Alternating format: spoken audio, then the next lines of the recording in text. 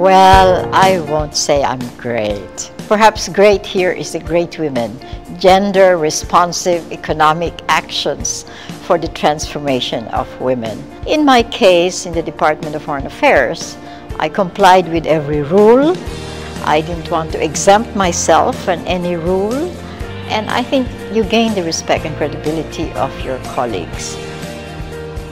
One has to take these things with a certain amount of humility, that you are doing something and yet you feel you can do more.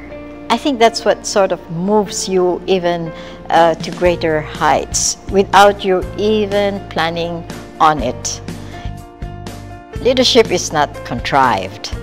It's something that comes with time and age and the entire environment. And I think family has a lot to do with it when there are certain standards set by parents.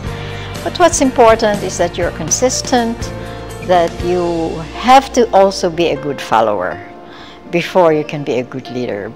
And I felt very strongly that it was about time that we should have a more dynamic, younger generation of women in the business and in professions to link with the outside world in terms, within the context of a very well-established organization to an organization like BPW.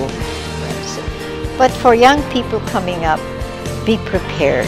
Every day was like preparing myself for the next step and meeting the challenges that come your way, and be comfortable with it.